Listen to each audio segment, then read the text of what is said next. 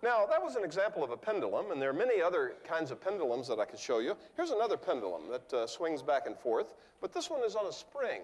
And so not only will it swing back and forth, but if I pull it down and release it, it goes up and down. And this is something called a Wilberforce pendulum, named after Lionel Wilberforce, who was a lecture demonstrator over in England around the turn of the century, who built these gadgets and used them to demonstrate principles of motion. Now, you notice a curious thing about it.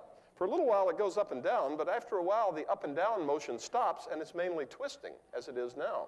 And then as you watch, the twisting is converted back into up and down motion. Now, I have a larger example of that over here.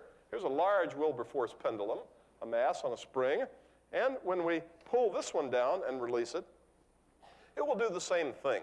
So if you watch that, the up and down motion will change into twisting motion, and the energy will go back and forth between those two kinds of motion.